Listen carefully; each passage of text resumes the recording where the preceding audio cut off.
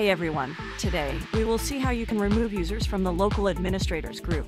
Members of a Windows local administrators group will have an excessive amount of privileges such as the ability to install and run programs, reset passwords, disable users, and more. This can lead to exploitation of privileges, which is a primary method attackers use to spread and gain control of systems inside an organization.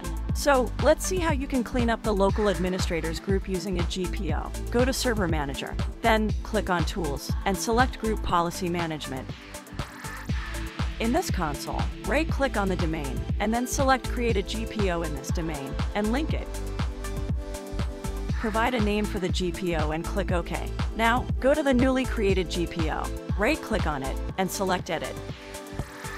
Navigate to Computer Configuration, Preferences, Control Panel Settings, and finally, Local Users and Groups. Right-click on the blank space over here, and then select New, and click on Local Group.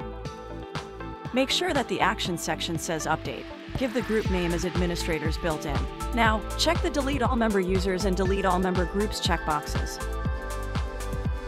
Once done, click Apply and OK.